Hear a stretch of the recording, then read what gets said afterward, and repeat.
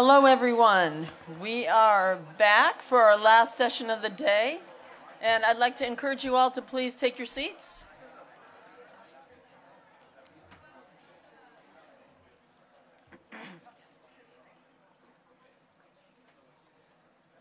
Thanks very much, everyone. Please take your seats so we could get going.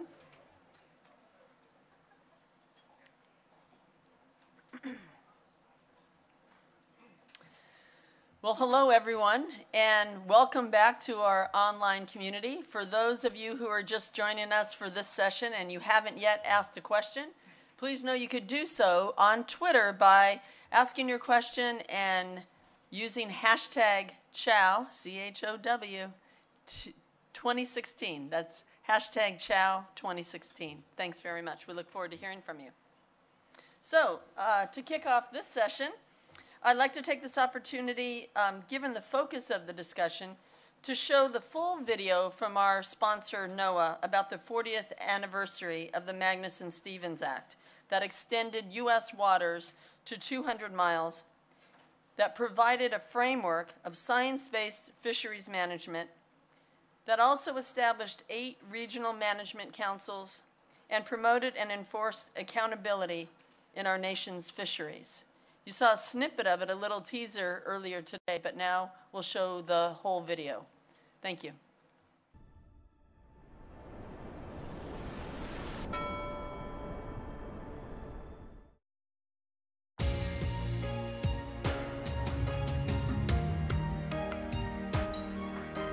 Our ocean fisheries provide many benefits: food, employment, fun, and a place to connect with nature. Thanks to the Magnuson-Stevens Act, we will continue to enjoy these benefits today and into the future. Since 1976, the Magnuson-Stevens Act has been the primary law governing marine fisheries in U.S. federal waters. It created a system of regional fishery management councils that allows government to work with fishermen and partners to sustainably manage our nation's fisheries, which includes more than 470 marine fish stocks and stock complexes. The Magnuson-Stevens Act works to prevent overfishing and rebuild overfished stocks, increase long-term economic and social benefits, provide for abundant recreational opportunities, and ensure a safe and sustainable seafood supply. In the 4 decades following World War II, the annual world fishing catch quadrupled due to technological improvements and fishing vessels that could travel the world's oceans. By the early 1970s, it became apparent that such development was not limitless. Foreign fleets were scouring our waters, and fish stocks were collapsing. Fisheries such as Northeast Atlantic herring and Alaskan salmon were in serious trouble.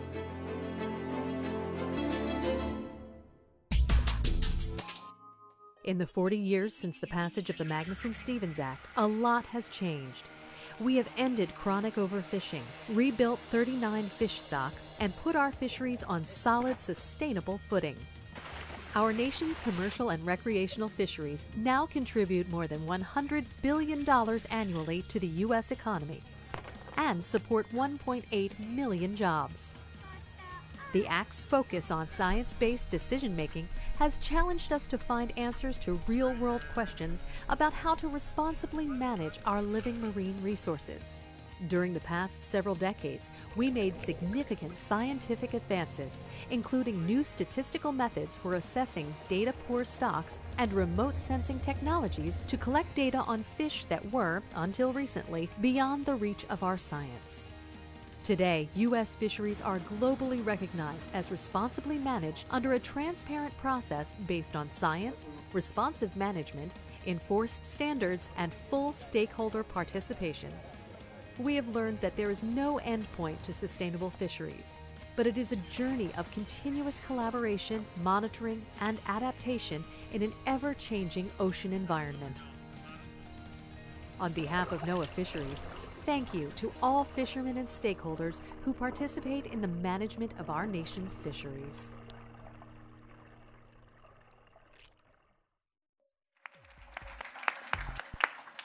You know, these video clips have been really interesting, fun, and educational part of this symposium for me. So I just want to say thank you to the staff at the foundation and to all the sponsors for presenting them and providing them for us today. So our final session today discusses how government, fisheries, fisher people, private industry, and other stakeholders are working together to continue to advance science-based fisheries management and guide the wide use of electronic monitoring and advanced technologies for monitoring our nation's fisheries. And so now I'm happy to turn over this discussion to a friend and a mentor on these issues, Kate Wing of Kate Wing Consulting, or KW Consulting, who's been looking at integrating data collected through new technologies like electronic monitoring, reporting systems for fisheries managers, and exploring lessons in data monitorization and other fields from, to help improve state, regional, and federal fisheries information systems. Thank you, Kate, and to the rest of the panel, we'll look forward to hearing from you. Hi, Sam. Thanks, Don. Well, thank you all for coming to our panel today on using these new technologies, sometimes referred to as EM, electronic monitoring, or ER, electronic reporting. We will try to avoid the acronymization of this field today, but feel free to wave your hand and shake it all about if we slip into acronyms you do not understand. So electronic monitoring, electronic reporting, these are terms that we use to describe the wide range of technologies that we're using here in the United States to better understand, monitor, and track our fisheries. Many of these programs are being done in cooperation with fishermen, and in some cases fishermen themselves are innovating and designing the technologies. And so the panel today is going to talk and bring a bunch of different perspectives into how we can use these new technologies, some of which you're seeing on the screen here today, actual hardware, software, outputs from these systems. How can we link these systems together so that they give us the data and information we need to manage our fisheries better into the future? How can fishermen, conservationists, scientists, and other folks play a role in improving these new hands-on ways of bringing fisheries to better future outcomes, both for the fish populations themselves and for all of us who rely upon them and appreciate them? So I'm very excited to have such a distinguished set of panelists with me here today, in particular Mr. Sam Rauch, who is the Deputy Assistant Administrator for Regulatory Programs. I always have to look that up because you have a lot of words in your title. You also have both a JD and a master's degree because you are an overachiever for the fish, and we're all appreciative of that. Sam has been at NOAA for more than 10 years working on fisheries issues, including in a variety of different roles. He has a lot of expertise both on NOAA's regional and national management systems and in implementing the Magnuson-Stevens Act at all different levels, from the on-the-ground regulations to the providing of information in reporting to Congress as it needs in order to ensure that Magnuson is being fully implemented. Our next guest is Nancy Monroe. She's the founder and president of Saltwater Incorporated, which is one of the leading providers of observer coverage in the US. That includes both human observers and electronic observers. She also sits on the North Pacific Council's Electronic Monitoring Working Group, and so she has expertise both in the design, development, and deployment of technology, as well as in the development of the policy that's needed to make sure that those technologies are actually serving goals. Our next guest is Brad Pettinger. He is the director of the Oregon Trawl Commission, which is an industry-funded state commodity commission that covers the shrimp and groundfish trawl fisheries on the West Coast. He has fished. He has leased his boat. He has spent time on the water and on the slippery decks of boats in the Pacific Northwest. And he's very proud of having helped get MSC certification for the limited entry groundfish trawl fleet on the West Coast. And our last guest here is Chris McGuire. He works with TNC. He's the Massachusetts Marine Program Director. He leads their electronic monitoring program project with the New England groundfish fishery. And he too has spent a lot of time on the water, both in the Sea Education Association program and because you also can drive a 1,600-ton U.S. Coast Guard certified vessel. You have a full master's license. So between our panelists, we have a lot of experience on boats, thinking about boats, wiring boats, legislating boats, and otherwise on all possible aspects of implementing a full and complete data system to track what our fisheries are doing today. So we're going to explain that all for you, and then we're going to take your questions and figure out how to make that all better, right? Right. Excellent. So let's start from what you're seeing from your perspective right now. Chris, can you give us a sense of what you see from the perspective of the New England groundfish fisheries, what's going on, what are the needs, and what are the challenges in implementing electronic monitoring and reporting? Yeah, so one of the focuses of the Nature Conservancy's work is really on using technology to improve the information on which management decisions are made.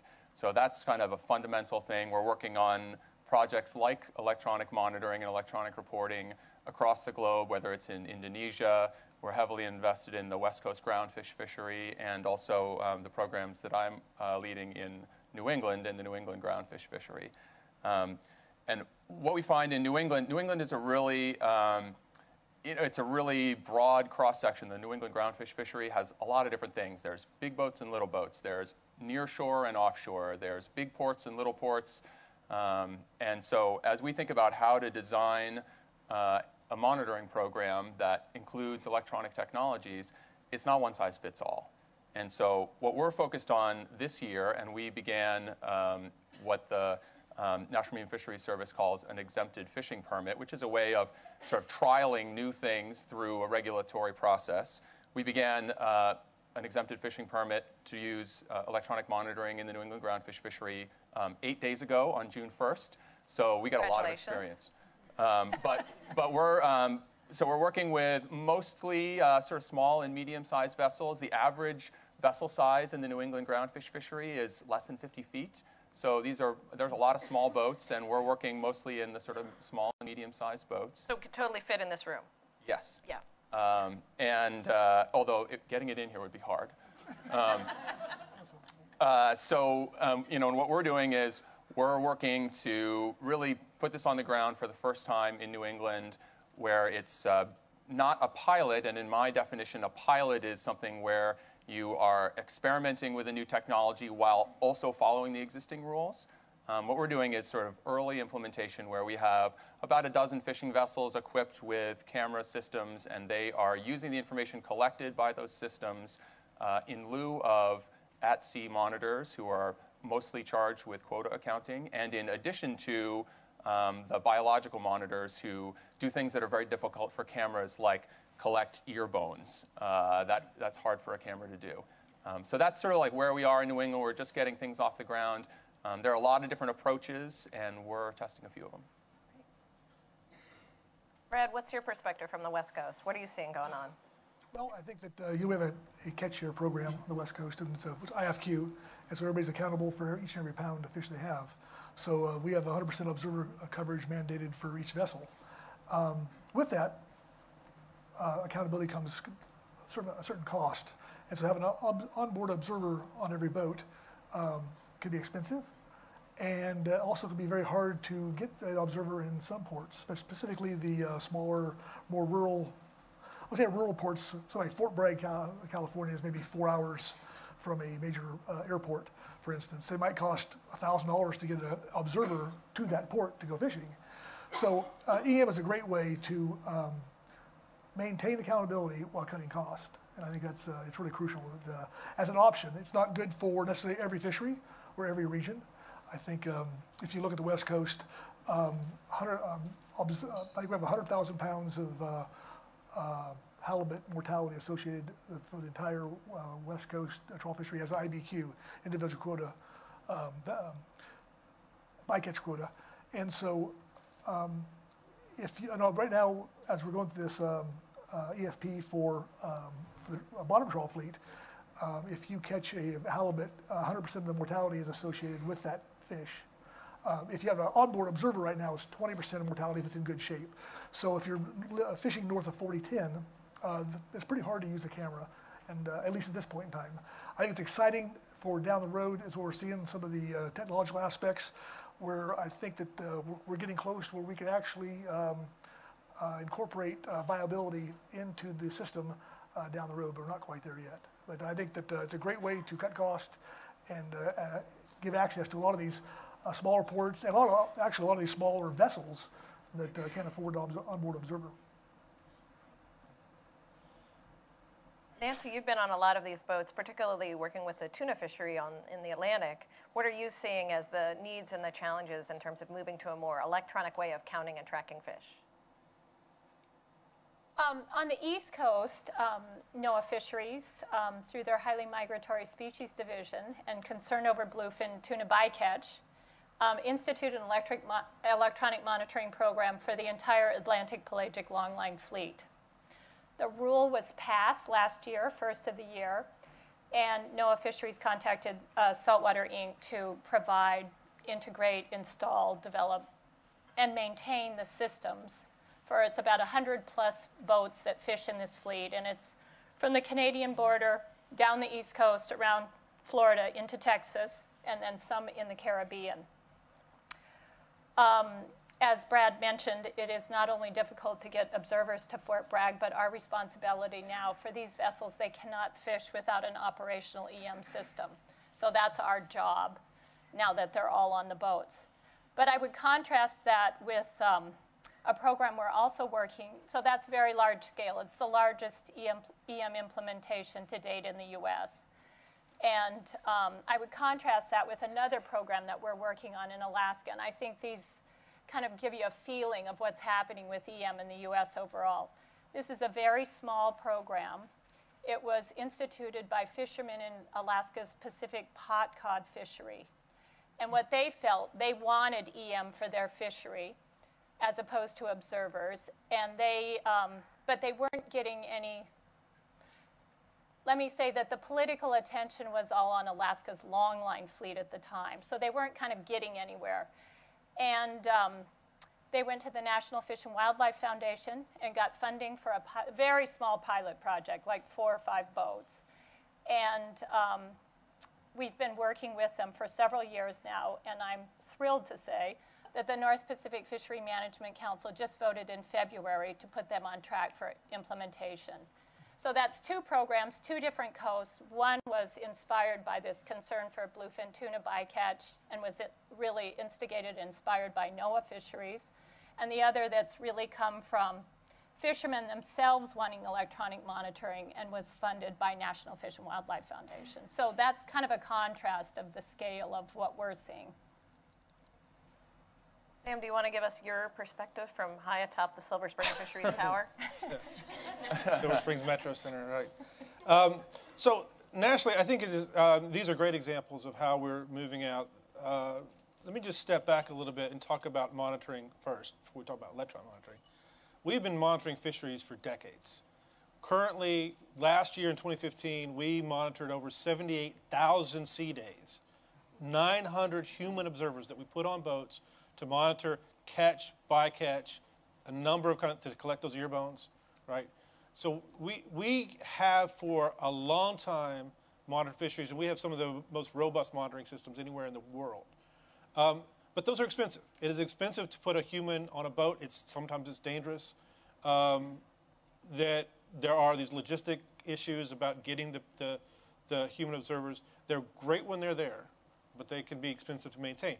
Currently, we have a number of systems where there's a lot of interest, both in the fishermen and the community, to increase monitoring requirements.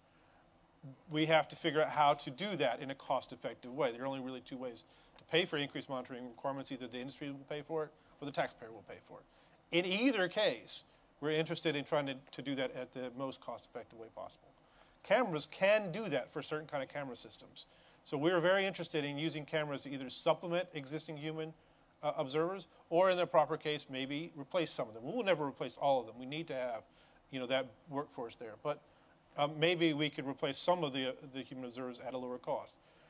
So we've been investing both time, energy, and resources from the federal perspective in these systems. We have to recognize that it's a partnership. There are both technological and regulatory issues. The technological side, we've talked about some of those things. It's not just about seeing the fish. You also have to deal with things like who's going to keep the data? How are you going to catch a video file that is collected offshore, onshore in some warehouse? How long are you going to keep it? Who's going to keep it? Those kind of questions, and all those questions have costs associated with them. They're all completely solvable. There's not a technological issue that I've seen, or I think any of these people have seen, that is not solvable at some cost. The question is that cost worth it? Once you get the technological issues done, you also have to look at the regulatory issues. Right now, some of these programs are voluntary. Some of them are mandatory. The Atlantic HMS one is a mandatory one, which has come out there. Some of them are more voluntary. When we're looking at observer requirements, we have to work with the fishery management councils and states, our other partners, to try to determine whether this is a voluntary option, which we're giving them to just choose the lowest cost alternative, or whether this is something so significant that we want to actually mandate it. And to do that, we have to work through the council process. So we've been going through that. We were able to do this as a regulatory regime in the Atlantic fishery that we talked about here. The Pacific Fishery Management Council just passed. They're transitioning away from this experimental permit to a more permanent regulatory structure. They just passed that regulation in the last few weeks. We're still working on Atlantic. We're still working in the Northeast. We're still working on, the North Pacific. We're working in the Northeast. There's a number of them coming online. We currently have about 300 boats in with cameras on them right now. That number is just going to continue to grow. So I thank you all, and thank you all for that perspective from what, where you are on the water and near the water, what you're seeing happen. But I think there's a really interesting question here as we move towards electronic tools and electronic monitoring. It's interesting to see. I mean, when you think about it, the iPhone really only appeared 10 years ago, and now how many of you have an iPhone or an iPhone-like device in your pocket, right? So in a decade, from a technology standpoint, we can really transform from something that was unimaginable to something that is so everyday that we take it for granted. And on fisheries, while it might be too much to hope that a sector that doesn't perhaps have the same consumer market as an iPhone, that we would see technological change quite that quickly, we can, of course, take advantage of some of those technological changes. And for the folks who were here for the IUU panel, the Illegal, Unregulated, and Unreported Fishing panel this morning, there was a lot of talk about the power of technology to see what hasn't been able to be seen before and to count what hasn't been able to be counted. And so here within the U.S. on this, about sort of within the U.S. on this panel, a place that is seen as being such a leader in fisheries management, in part because of our ability to hold our fisheries accountable to catch limits. There is this opportunity to use technology not only to improve our catch accounting and our catch tracking and our catch science, but also potentially to build a new form of management that has more trust to it, has more of a co-management partnership, because it's one thing to try and trust people when all they're doing is writing down on pieces of paper that they submit 6 months later, and that maybe somebody has time to scan a year after that, and you really hope you didn't miss anything.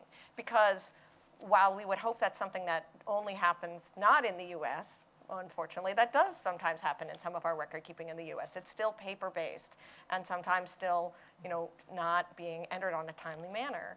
But when we move to an electronic system, we can verify where you are. We can see what you've been doing. We can, in fact, surveil your every waking moment as a fisherman.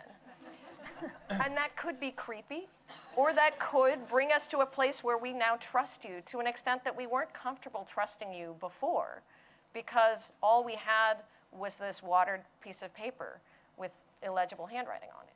So can you talk a little bit about this move towards technology and trust as a way of really having fishermen as partners in management in a way that they have been moving towards, but maybe not been able to achieve with the methods we have today?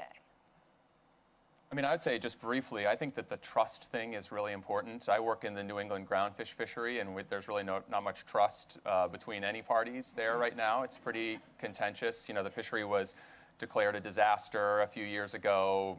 They are struggling with choke stocks, with contentious science, with pretty much everything. It's sort of a scramble right now. And one of the things that we see as a huge opportunity is exactly that, to shift that trust balance a little bit. One way of using electronic monitoring is to use what's called an audit approach, where fishermen report. In this case, really we're focused on discards, because the accounting of the kept catch is done really well by, on shore by the dealer. That's where the money changes hands, and everybody watches that. Right, so the fisherman wants to make sure they're getting paid. The buyer wants to make sure they're not overpaying. Right, so that's pretty well watched. But we're talking about discards, and one of the things you get with an audit system is maybe at some point you have a camera running all the time. Fishermen report their discards, and then some of that video gets watched at a random interval. to make sure that what the fisherman reports is actually verified by the camera. You know, it's trust but verify, as Ronald Reagan might say. And that's the system that's been used in British Columbia's groundfish fishery for many years, right? Exactly. And, you know, and I think that it really flips the trust equation around a lot, sort of from where we are now, where a lot of the time data reported by fishermen is seen, you know, in science circles sometimes as being sort of anecdotal because it can't really be backed up. At least that's the perception of fishermen. And so trying to get past that, and that's one of the reasons why a lot of fishermen are interested in this. It's like, look, I've got the video to back me up. You know, what I say is not anecdotal. Here, you know, here it is right there on the video. And the other thing is, you know, when you're using that type of an approach, you know, you need to figure out how much you audit in order to make sure you have a good result. And that's something that we are working on really in close collaboration with our partners at the National Marine Fisheries in the region to think about how, you know, what is the percentage of audit that is sort of statistically defensible and makes sense to ensure you've got that compliance, but also keep your costs down for video review. Well, I think that if you look at the West Coast groundfish fishery, we hit bottom around the year 2000. And shortly afterwards, I think observers started to come into play. We got a much better handle on removals from the ocean. And I think there's probably no fishery maybe in the country or world that probably knows more about, that more isn't known about than the trawl fishery. We have observers for a number of years. We have AI or VMS units on the vessels for well over 10. Heavy vessel monitoring system. I'm sorry, another acronym. We live in acronym hell, okay? But I think really for the most part of the last 15 years, the removals are known. I think when you know the removals, that's the key to rebuilding stocks. And I think that having a good understanding of what's coming out of the water is really crucial. And I think when you have a catch-year program where if individual fishing quotas people own, there's an ownership and a stewardship level is probably much higher than maybe some other fisheries. And people are thinking long-term because if you're buying quota, you're buying it for the long-term. It's not cheap. And I think that's an important component. I would like to point out, or just I mentioned earlier, that just hats off to the agency. The whiting fleet in the West Coast, as Sam mentioned, was just recently moved forward to put a regulation in 2017.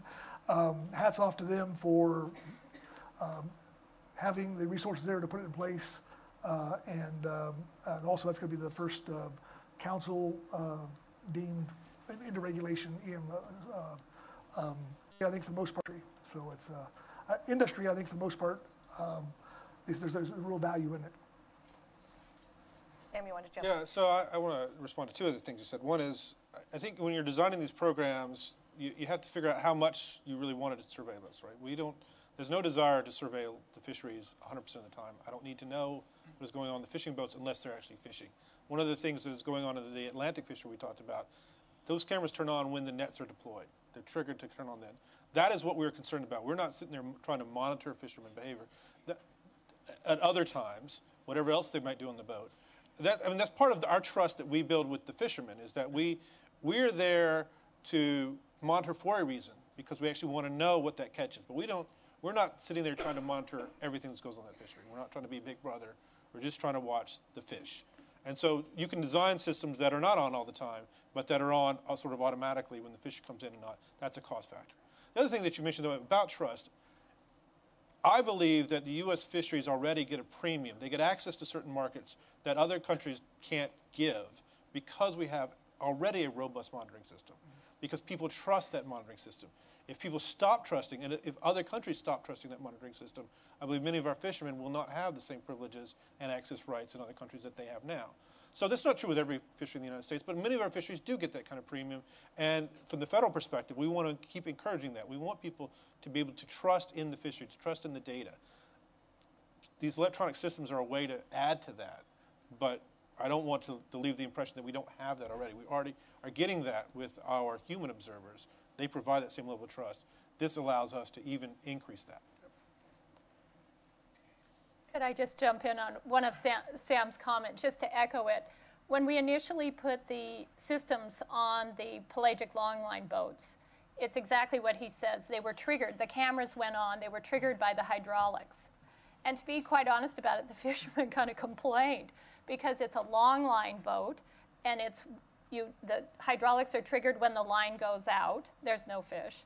And then they're triggered again when the line comes back in. So we came up with a way to adapt our system so that we are only recording when the line comes in. We did this because fishermen complained. They felt it was an invasion of privacy. But as Sam very correctly points out, it also saved a lot of money because there's that much less data that needs to be waded through. So I think some of these fixes are ones that are going to be instigated, sometimes by the agency, sometimes by the fishermen themselves, but there has to be that match together. And just tagging off, Brad, your comment, I think as we look towards fishermen's, one of the things that's happened on the West Coast, which is very exciting in the use of technology, is now that we have this and we have the quota shares, there's a motivation for fishermen. They want to make the best possible use of their bycatch, which is basically constraining their target catch. So they have formed cooperatives, and it's very sophisticated. They're reporting in to basically it's a co-op system, but it's quite apart from the government system. But what they have on board, let's say I'm going around and I hit a tow of canary rockfish, which is a very constraining species. It's a disaster, and it's a disaster for me because I've used up all my bycatch for the whole year, and it's a disaster for everyone else. I have to go to Brad and see if I can buy some more canary rockfish, and he says, well, I don't know. Anyway, we're all in the same boat. So what they have done is they have combined their forces. It's all being put into a computer program. So I, as a fisherman, now know, oh, God, Chris was just over there fishing last week, and he got X, and it shows up as a bycatch hotspot. And this is the kind of technology that I think, as we think about EM in general, you know, figuring out how it's going to benefit not only our management of the fisheries, but how it's going to benefit the fishermen themselves. So that's just my perspective. I have another question for you, Nancy, as really one of the innovators in the field of developing this type of technology. I mean, Saltwater was one of the first firms to really be able to produce and install this.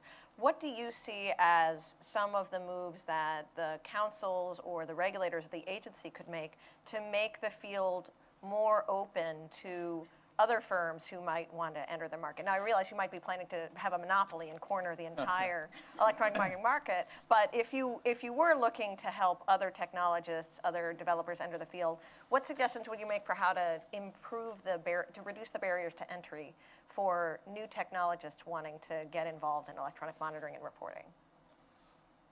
I'm glad you asked that question. It's one of my favorite subjects.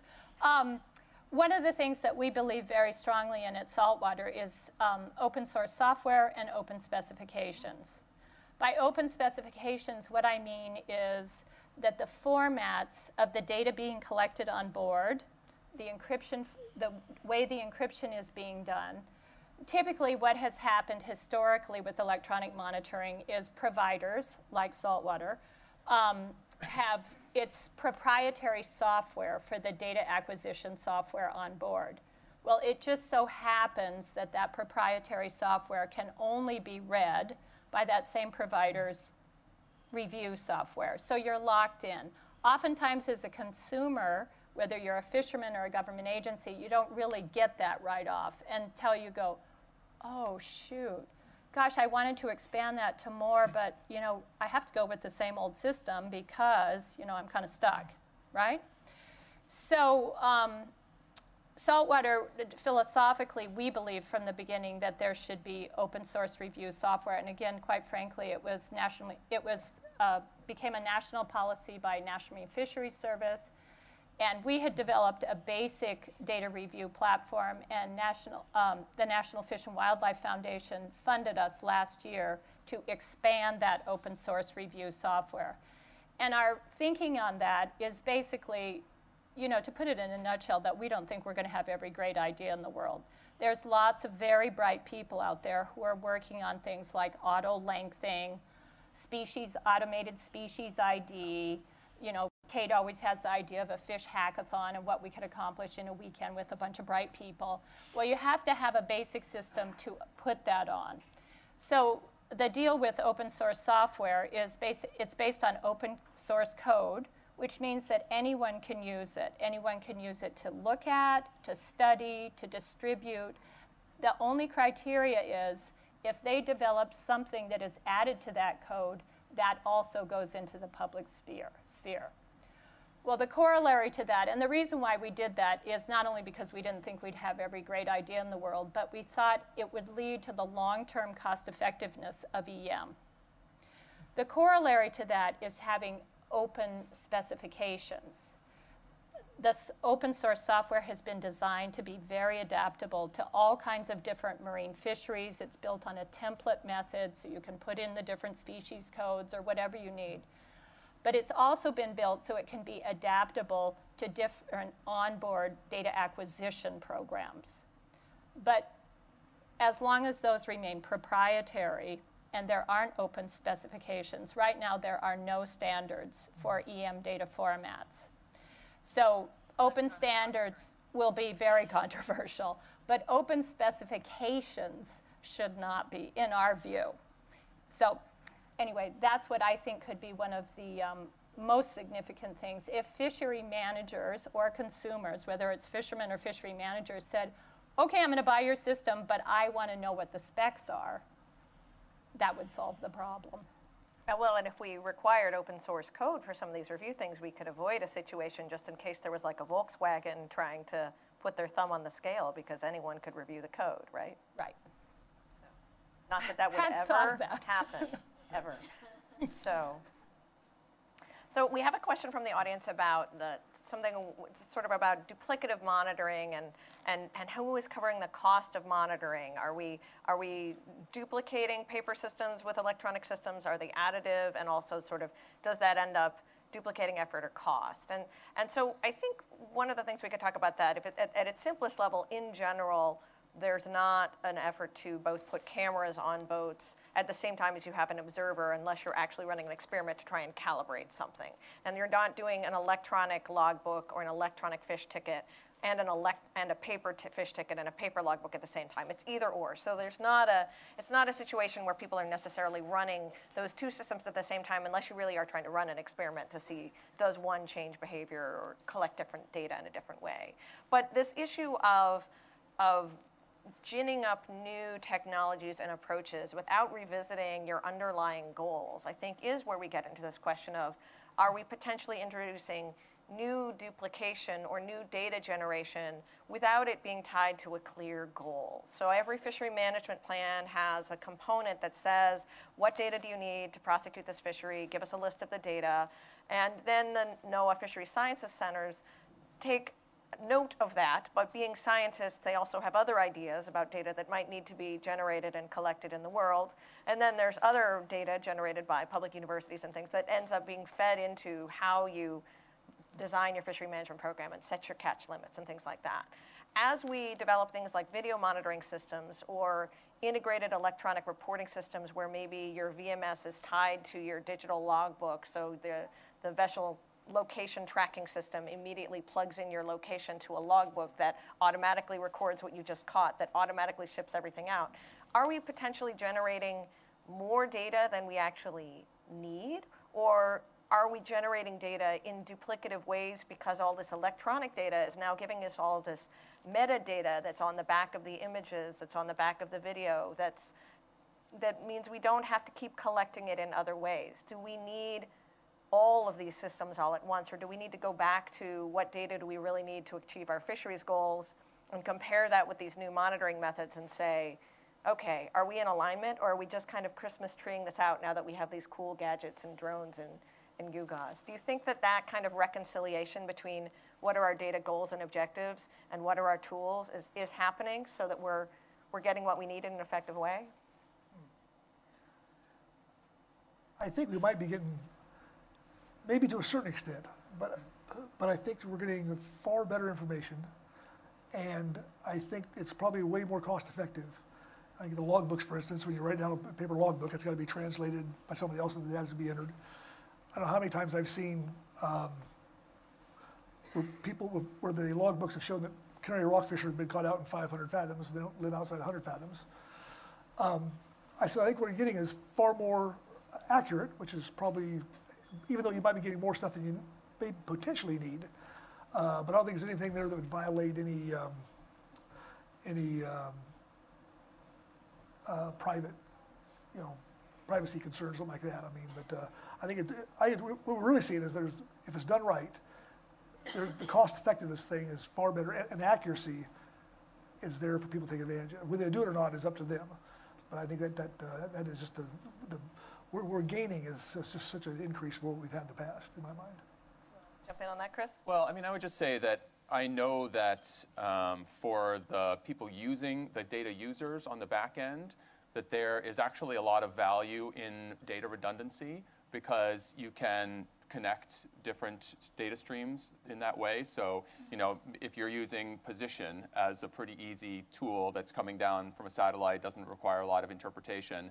You know, if you have an electronic monitoring file that is position stamped, and then you have a trip report that is position stamped, makes it a little easier to meet those two and not have orphan data streams. And that is something that happens a lot in the paper world right now, which can be really challenging for the stock assessment scientists and for managers to really reconcile exactly what's going on. So there's some of that. But then I think the other thing is that I know the National Marine Fisheries Service has started to really look at the data system holistically in a lot of regions, and we think that that is a really important step to take because, like you say, we're generating a lot of new information. Maybe there are some things we don't need to do anymore.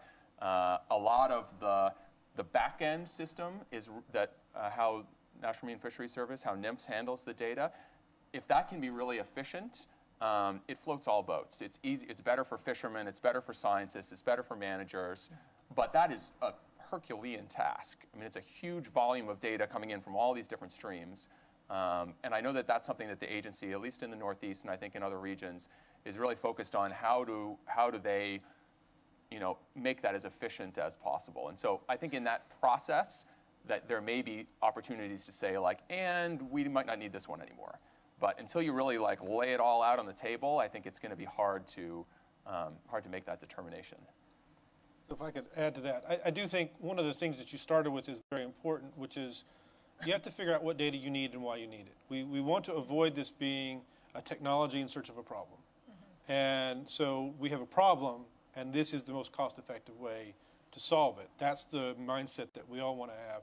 It's important. All these monitoring requirements are set through the council process to begin with. That's why we have the human observers. It was not necessarily because the government said we're going to do it or because we could catch all this data. It was because the council said this is a cost that should be borne, and we agreed. And so the same is true here. We have to sit out there and say, for each piece of data, is this a cost? And is it going to be borne by the taxpayer or the industry? Either way, it's a cost. Is it something that's worthwhile? Do we need it before now we figure out whether we can collect it? Because there's different ways to construe all these electronic systems or even to go back to paper systems. But you first have to decide whether you want it and need it. I will say that the process you talked about in New England is going on in some fashion everywhere. Our science centers every year take a big aspect of their program and they'll do a review and they'll ask questions like, do we need to continue to do this survey? Is this data collection stream still important? They do that with external peer reviewers and they give us critiques and we work with the state partners to try to, it costs money to do all these things. Is it worth it? Are we still using it? And we will change those things. So that's part of the iterative process. But we always need to keep that in mind, that we don't collect data just to collect it. There has to be a need.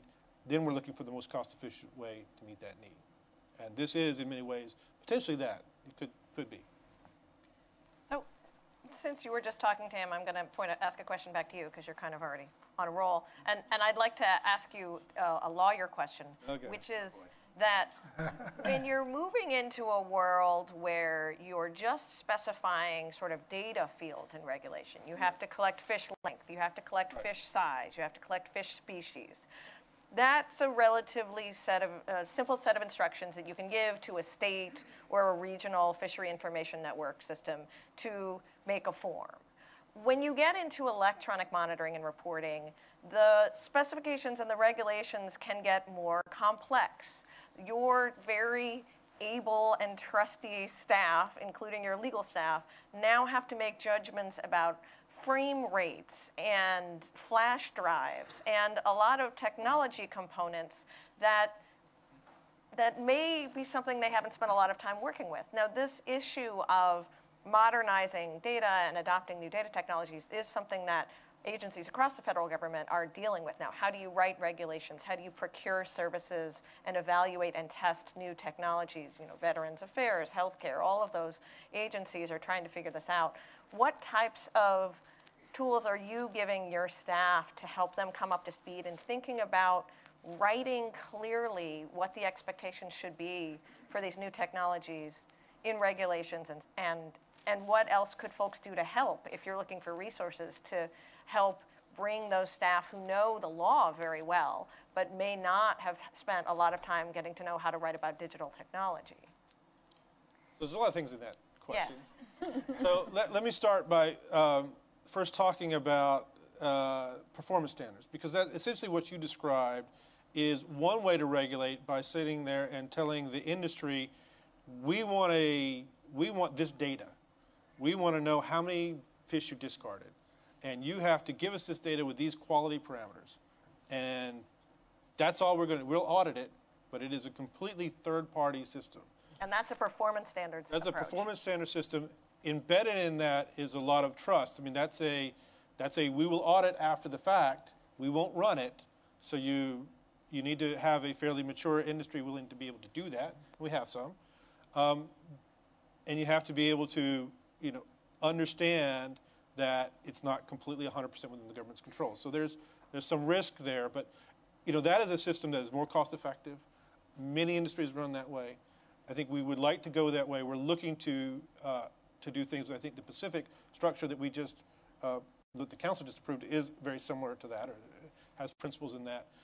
So that's one model. The other model is a more command and control structure where it's basically the government buys the cameras, the government owns the data systems, a lot more trust in that system, but a lot more cost. And so that's what we debate, and I think we can't afford too many of those command and control systems. So we have to invest in these kind of trust but verify, let the industry do it, and we'll audit it systems. That creates a set of problems, particularly if you're going to use it for enforcement. So if you're going to use it for enforcement, you have to figure out, well, now what is the chain of evidence of that or that? Or if you're not going to use it for enforcement, it's a lot easier. So all these issues we have to work out. How we do that is the second part of your question. We have been working, we have a staff, we have a electronic monitoring coordinator. We work with each of these councils. So what we're trying to do is we're trying to take the lessons that the Pacific just learned and share it with New England. Share it with we've had cameras in some fashion in Alaska for a long time.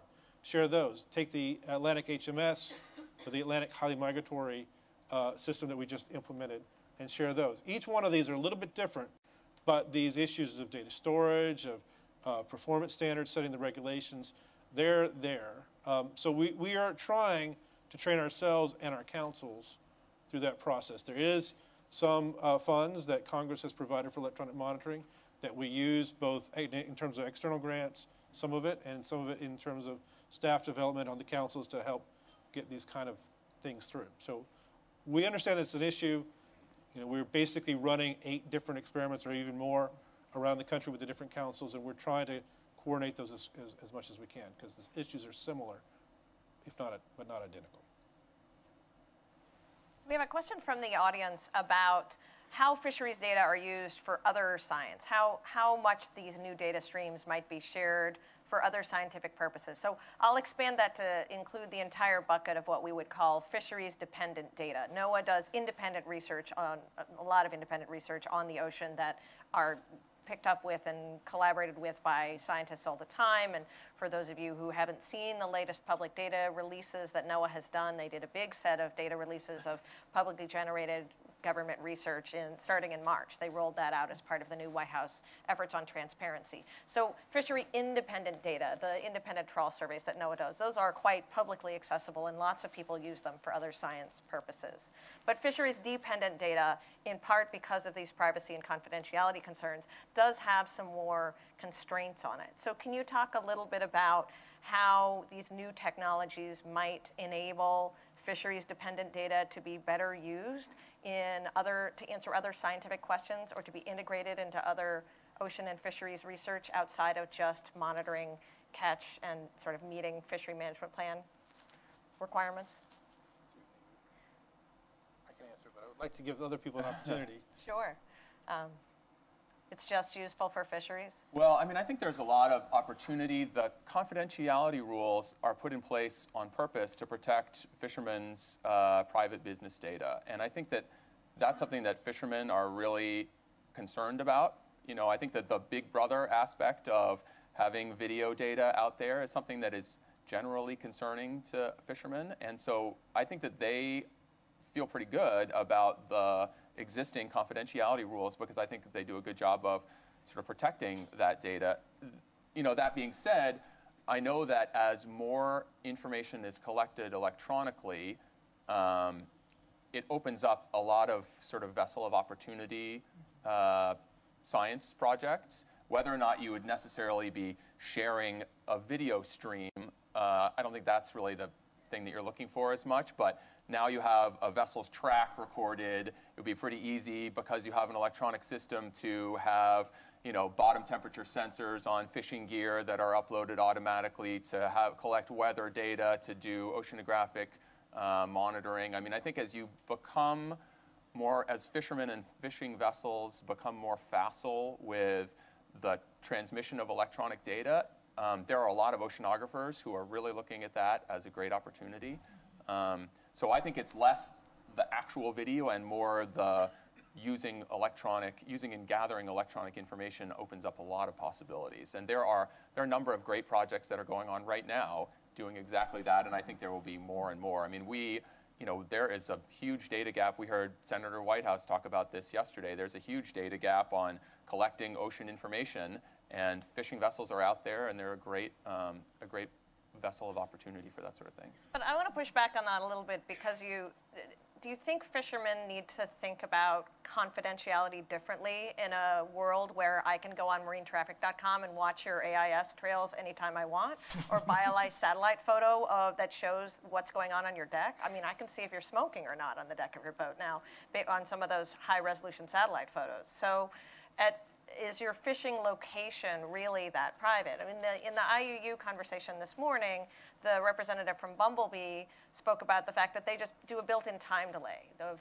30 days or 90 days to their data. So that's how they prevent it from immediately revealing the hot fishing spot then. And so some of the data could just have a built-in sort of obscurity fuzzing piece by not releasing where you fished for 3 days or even 7 days because the currents change so rapidly. So is it a time when this concern about confidentiality is something that fishermen should maybe be revisiting in the interest of better trust and more accurate, rapid data reporting? Here, let a fisherman answer that. Well, I think what you're talking about is, on a voluntary basis, people may want to step forward and maybe volunteer to do a program, be involved as a vessel opportunity for somebody. I can see that people doing that. But I do see there is, you know, confidentiality issues here that maybe come up to some folks. Some people are far more sticklers about that than others. My brother and I just put a radar in the boat last week. It'll track 100 targets simultaneously and track all of them. And you go, so there's no, in the fleet, there is no secret spots anymore. Just an FYI. Right. There's no secret spots, okay? So I don't know if that's that big of a deal. But I think that as boats get better and better equipment on the vessels, I say temperature at depth is something that I think is something that really unknown for most parts of the water outside of these buoys we have positioned. I think there's a tremendous ability in the future to get that information, which might very well help inform us about the environmental concerns. And I think that really there's no limit to what can be done. But I think it's what you're asking, what you're talking about is probably more on a voluntary basis because it's not a catch accounting issue. And so I think, but fishermen I think see value in knowing more about what's going on in the water because ultimately they can make good, sound financial decisions into the future. And I think just to add one small point is that I think to some extent what we find is that there is a little bit, and I'm going to paint with a really broad brush here, but there's a little bit of a generational divide in some of these things where, you know, people who, like the new fishermen coming into the business, they're used to like sharing their stuff on Facebook. And I mean, they grew up in a sort of a sharing world. And I think a lot of the Fishermen who've been at this a really long time grew up like holding the cards really close to their chest and really much more private. And so I think that you're beginning to see that move happen to some extent through demographics. Are you on Instagram, Brad? Are you Instagramming you in those houses? I don't do Facebook either. No.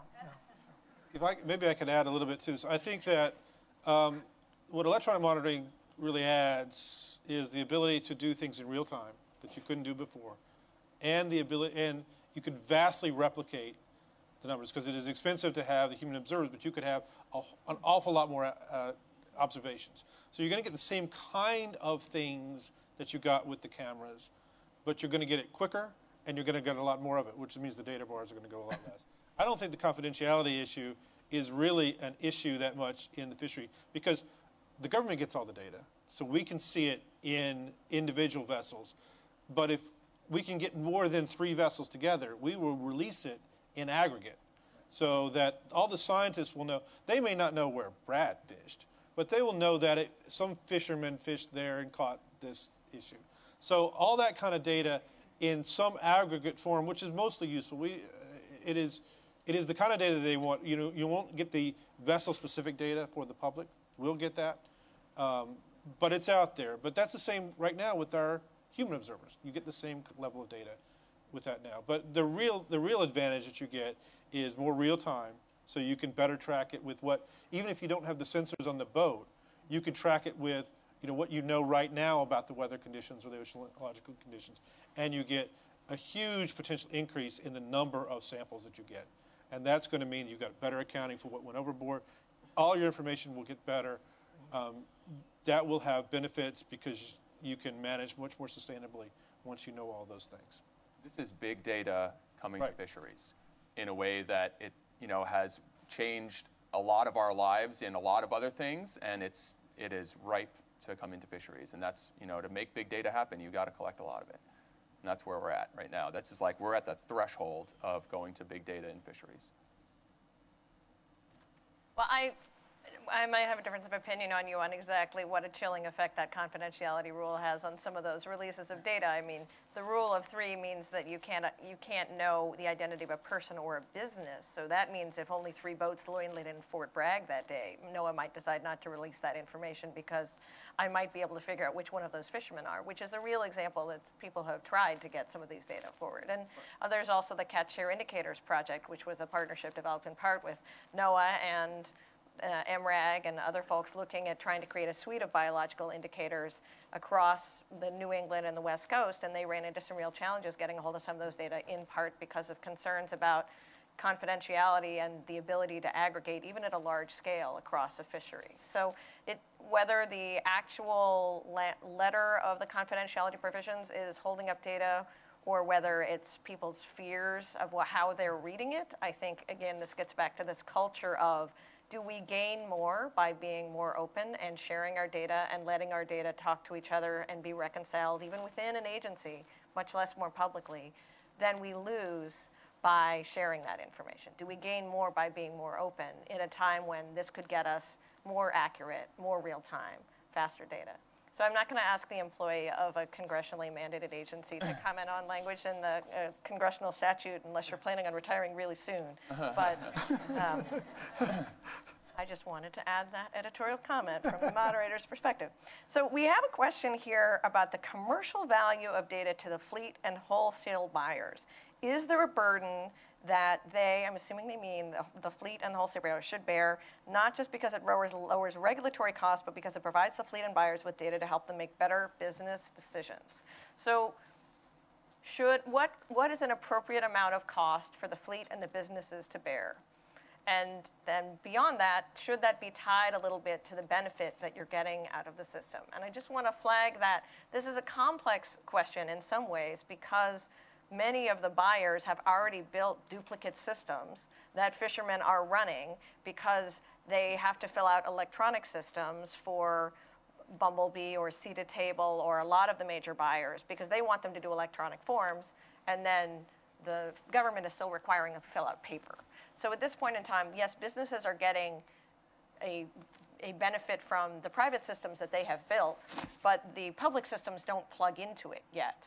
So part of the question is, what do you think is an appropriate cost share to bear? And should that cost share reflect the ability of the public system and whatever private business systems you need to be able to talk to each other, rather than a fisherman having to enter data 3 times, depending on who they sold it to and what fish ticket or logbook requirement that state has?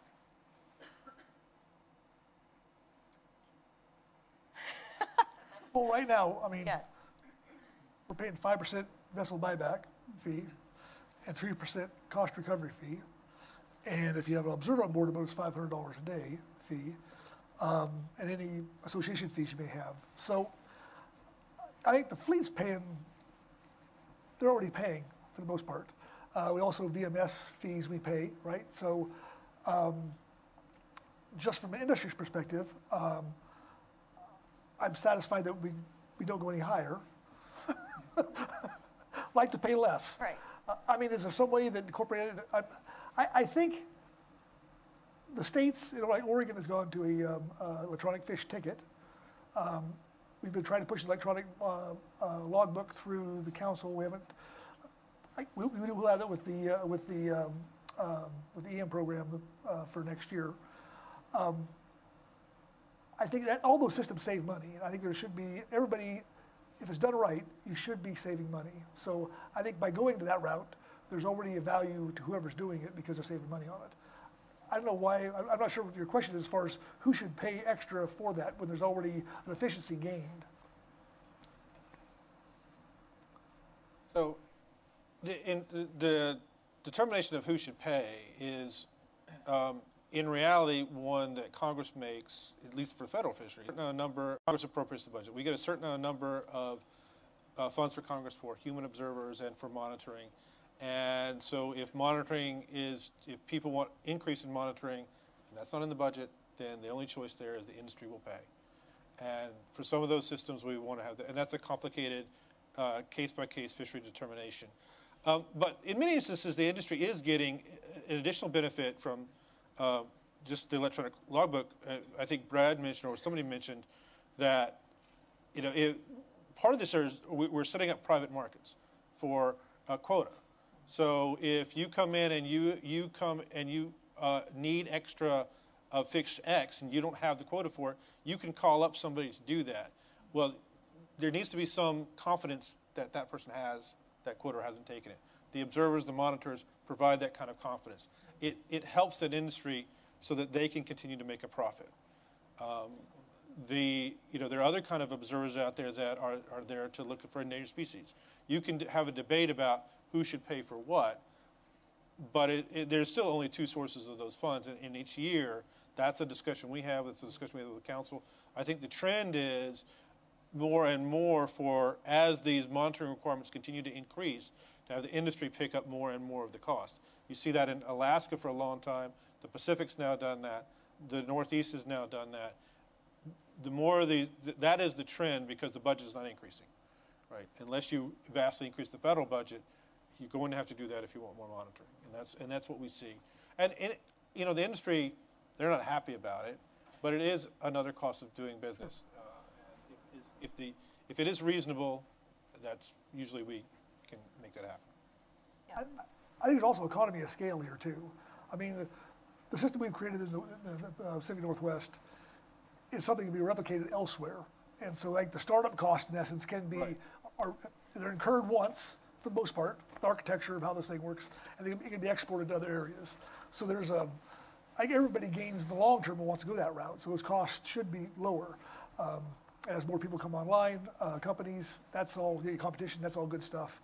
As technology gets better, hopefully those costs will come down. And I think that gets back to the conversation we were having earlier about open source, open specifications, and performance-based regulations, right? If you set a performance-based regulation and there's open source code out there about how to make your own logbook that meets NOAA's performance standards, then Chris could stay up late one night and just get his Python on and like write a logbook that with one touch, right? Once you have a U.S. Coast Guard license, I assume you can also write Python. So and just go hand in hand, right? So you could stay up all night, make your own logbook. and make a logbook that included all the fields that you wanted for whoever your buyer is, whoever your processor is, whatever you care about for your business, and what your state and your NOAA requirements are. And then all of that information, you push one button, it goes to all the right people, and instead of having to fill out 3 different forms, there is a real efficiency to your time to taking an open source piece that meets a performance standard and building a tool that gets you one-stop reporting.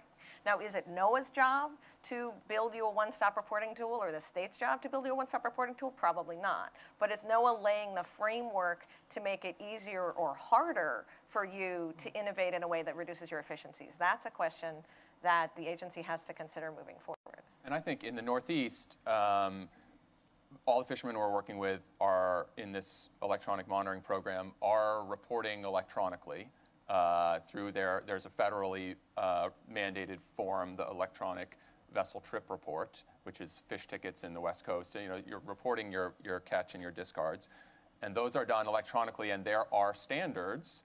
And one of the electronic monitoring providers that we're working with has developed their own electronic logbook application specifically because it dovetails with the electronic monitoring hardware and software so that fishermen only have to enter things once. And it all cross-pollinates across the 2 platforms. At the end of the day, there are 2 data streams that come out. One of them fulfills the existing requirement for a vessel trip report, and the other one is providing catch information from the video review at the end of the day. But from the fisherman's perspective, they are doing those at the same time. One other thing that I think is embedded in your earlier question, there's a fisherman who we work with who is a real champion for electronic monitoring. And one of the things he always talks about but hasn't really figured out yet is, what is the benefit to fishermen of having this technology? Like, is there a market benefit? Is there a traceability benefit? Is there a MSC certification benefit? How can I get paid more for my fish because I've got this accountable system and this camera? And I think that's in there, and we haven't cracked that yet, and I don't think really anybody else has either, but it's a good question to keep asking, like, what more can you get? And particularly for businesses who are paying for this thing, it's like, well, if I got to pay for this thing, what more can I get out of that? Are fishermen using the information that's collected to go back and evaluate their fishing practices so that they could be more effective on their next trip? I mean, how can they make the most use of this system, which they're sort of required to have, but can it help them even more? And so I think that is a real frontier that honestly we're not really working on yet, but we probably should be. And there's a lot of fishermen who are interested in that. Nancy's probably already figured that out. Completely. No, I think, Chris, you're absolutely right. That's a huge point for fishermen, and it's very practical. It just makes sense. For example, in the pot cod fishery, the fishermen have already come to us and said, it'd be really good for us if we had a record of, and it gets back to salinity, temperature, of where we really got the full pots. And that's the kind of way that I see this information really helping fishermen. And as you point out, it'd be 2 data streams. There's going to be one. But, I don't want to make this world sound that everyone's also agreeable. At least from some of the fishermen that we deal with, actually, one of their concerns with filling out a logbook, whether it's paper or e-log, is that they feel, rightly or wrongly, that if they make mistakes in it, it's one more enforceable action. So I think there is, one of the things that I think every EM study in the world that I've read has ever said is fishermen really have to get behind the system. And I think this is a real concern. One of the issues that's going on right now in Alaska is the enforcement side is saying, hey, we really need VMS. And the fishermen are going, ooh, And actually, as many of you who have dealt with electronic monitoring know, some of that you could get from electronic monitoring systems, some of the data that would be going from VMS. So there is some duplications. We don't have all these things figured out yet. And I think there is some, there's the whole range of reaction from fishermen, from my experience, from the very enthusiastic, kind of, they love it, and they're beginning to see, ooh, that could be good, to fishermen who are very concerned, whether it's about privacy or you know, gosh, I really have to be careful now. So I think there's the whole range that is going on. Well, and we don't have a representative here on this panel talking for the recreational fishing sector, but that is another place where you're seeing electronic reporting tools, self-reporting tools, and other monitoring tools come into play, Right. and NOAA having to figure out how it wants to integrate those into its historical data collection system. So some of what commercial fisheries are struggling with now, but what's the trust, who's willing to share what, where is the value add in adding this electronic record keeping, is also coming up in the recreational fishing sector too. Yes. Which I will not make any of the commercial fishing representatives try and comment on, just to flag for those of you who are interested in these things, those apps are out there, and you should talk to some of the recreational people in this room who are here, and I could point to them if you want to ask more questions about. Maybe I could say just a little bit about that. I mean, recreational fishing is an important aspect of fishing in this country in places it rivals or exceeds the economic value in terms of jobs and fishing removal Yes. from the commercials. And so there's two kinds of the recreational fishermen. There are the businesses that run charter fisheries operations, and they are much more amenable because they're a business, so they can deal with reporting requirements, and we've seen a lot of electronic logbooks to get better real-time data from them. And then there's the private anglers, and I don't see that we're ever going to be even asking to put cameras on private boats like that. But more real-time data, that is the real advantage of that. You see a lot of the cell phone technology that you started with talking about with the recreational fishermen, where they can, using their phone in real time, put in what they caught that day, and figuring out how to use that into stock assessment is one of the new areas that we've been exploring to try to get better data out of that fishery. And then you could verify that with whatever Instagram pictures of themselves they posted at the same time. I don't know that we're going to be doing that. Just one other thing on that, which I think is worth mentioning, is we're focused on sort of electronic monitoring in a regulatory environment right here. There are a number. There's a number of fishermen who are beginning to collect data that is privately held by them with groups for different reasons. Like one good example is happening in the Northeast, where there are a group of commercial, like charter party fishermen, who have all the guys on their, in their group are collecting spatial and catch information that they are keeping as private information, largely related to offshore development. And they want to be able to say when the next, mining company or whatever is going to be working in their area, they want to have a record of where they fish and what their footprint is, because they see that as something that is a threat to their business. And so they're interested in figuring out how they can collect information on their own, which would look sort of like what it would be if it was required, but it's not, in that case, it's voluntary and there's a different driver, which I think it's really interesting to see how, because the technology is so easy. I mean, they do it on their phones. You don't need any widgets, but they're doing it for a completely different purpose. So there's a lot going on in the electronic space. Right, and that's one place where fisheries has a lot in common with a lot of these other places where you're getting the rise of big data, right? You pointed out a case in which fishermen are collecting privately, holding the data privately, and deciding when to share it. And it could be that if electronic monitoring systems are wholly privately owned, the hardware is purchased by the fishermen, the software is owned by the fishermen, then NIMS only gets permission to have access to some of that data as part of their license. But the fisherman owns the data, and then they can sell it to a big data mining company or to Hollywood, who wants video of fish coming over a deck, or to whoever they want. But they own their data, much like you could own your own healthcare data, or you could own your own video data from your own private art project, or what you do on public lands. And so there are a lot of larger questions about who owns their data, if it's collected in a public place or on a public resource, or in this sort of mixed public-private space, a private boat on a public ocean, that NOAA is bravely sailing its way into navigating, as are the fishermen, in how much they want to share and how much they want to bring forward. So I think that sets us up well for that question I primed you all that I was excited to ask, which is, what is your future of fisheries and ocean management with EM in it? What are you seeing as the bright and brilliant future that you want to see 5 years from now as these technologies become more robust? What's it going to look like for you, your fishermen, the people you work with in the future?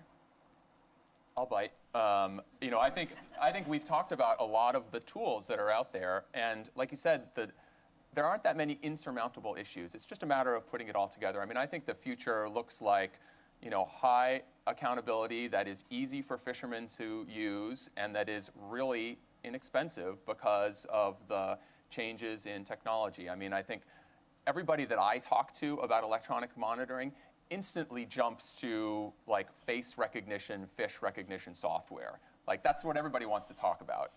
And it's Totally going to happen. And it seems, yeah, exactly. You know, it seems like it is doable. It's doable.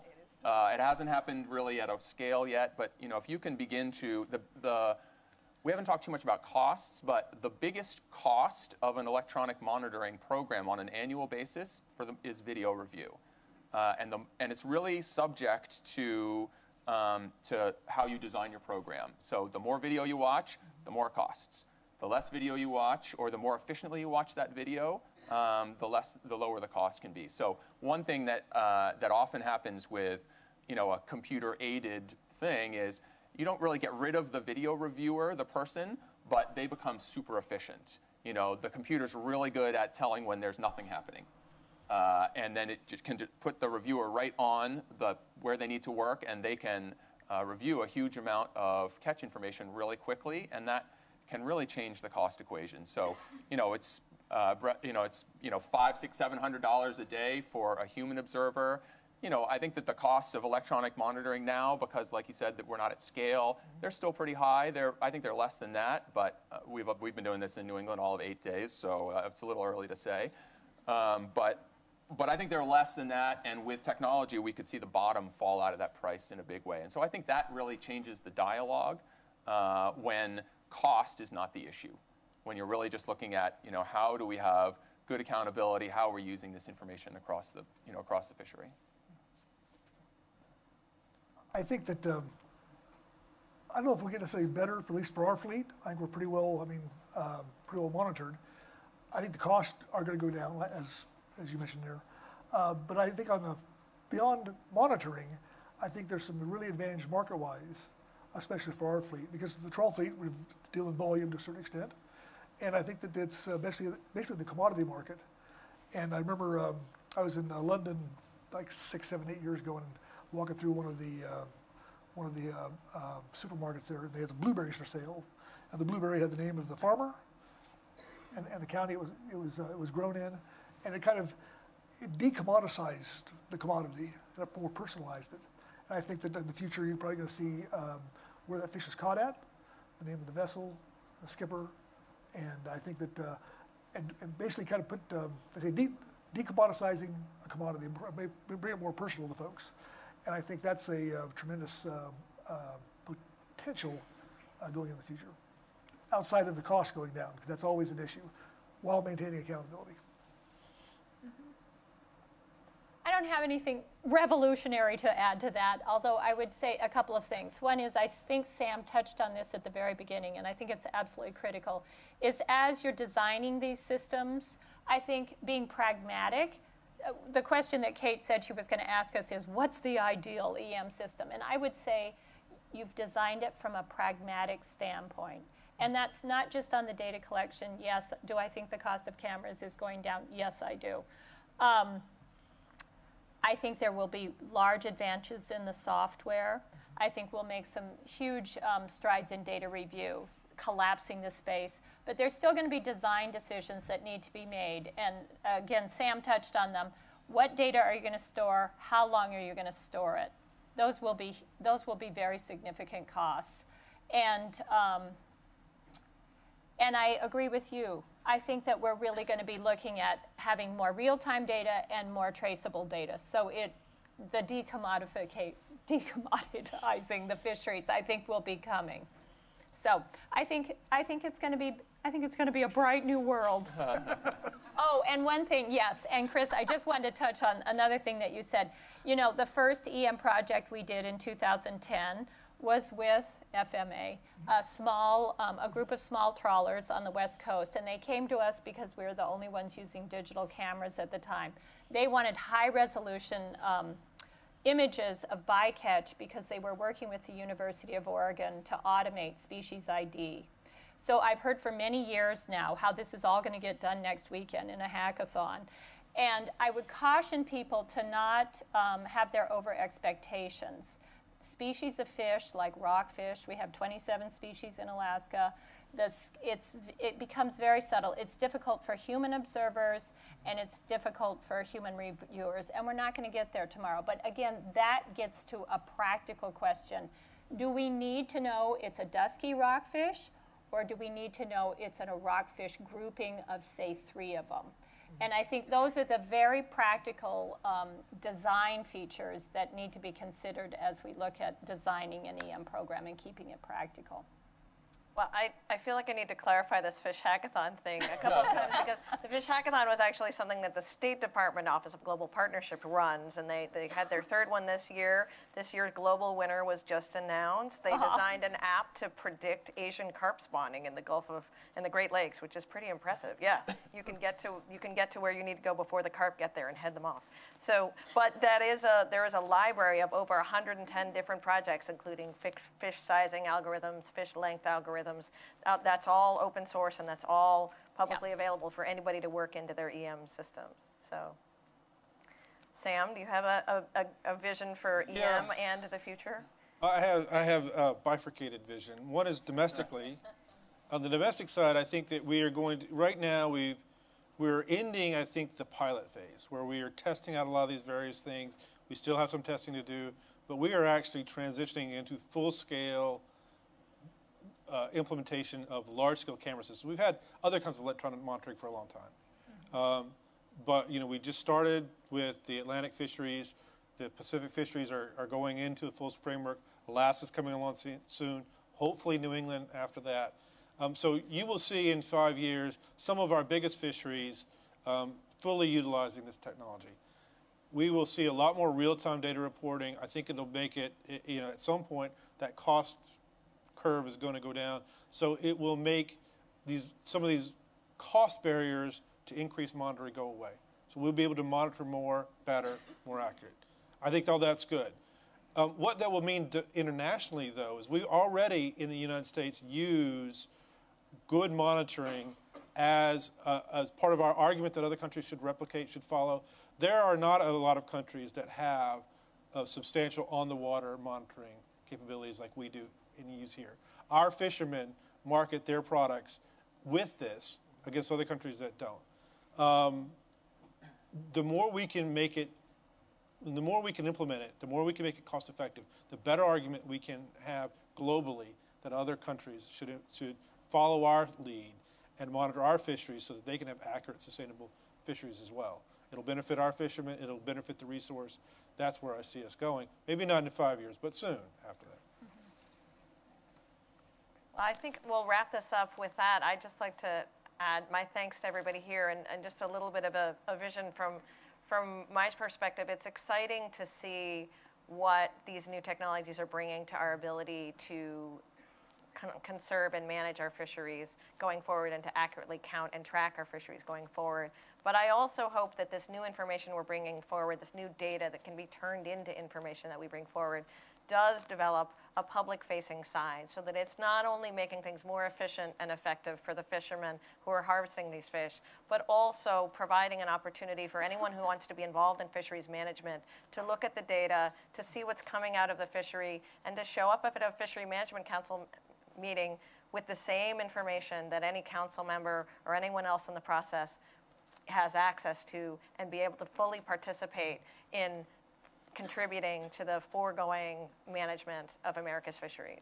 So I have that vision, which is that the data are better for fishermen and for managers, but also for all of us who care about stewarding a public resource 5 years from now. So thank you to all of our panelists.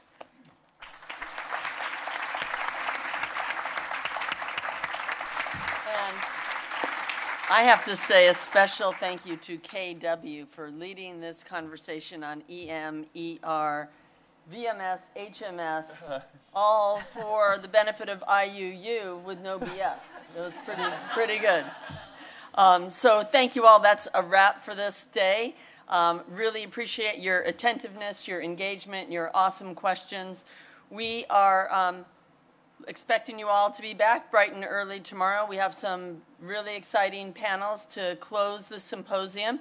Aquaculture's on the schedule, Gulf restoration, local voices for a sustainable Arctic economy, and of course, our signature leadership roundtable. So for more details, check in your packets or on the online app, or ask any of the staff and trustees and other partners here for help. Until then, have a great evening, and thank you to all of you acronym kings and queens.